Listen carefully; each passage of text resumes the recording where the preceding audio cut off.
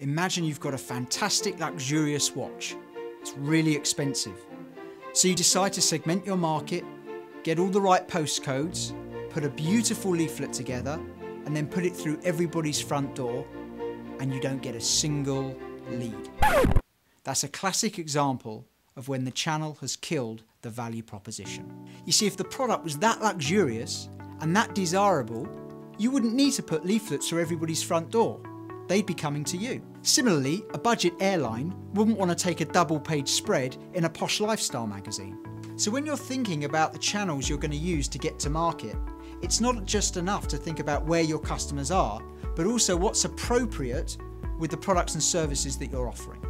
For example, a top consultant cold calling potential clients leaves a disconnect. Why would you be making calls if you're so good? However, offering a webinar might be more appropriate.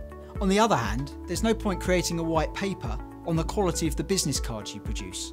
Picking the right channel is crucial in ensuring that your offering comes across as authentic. Otherwise, it really can kill the value proposition.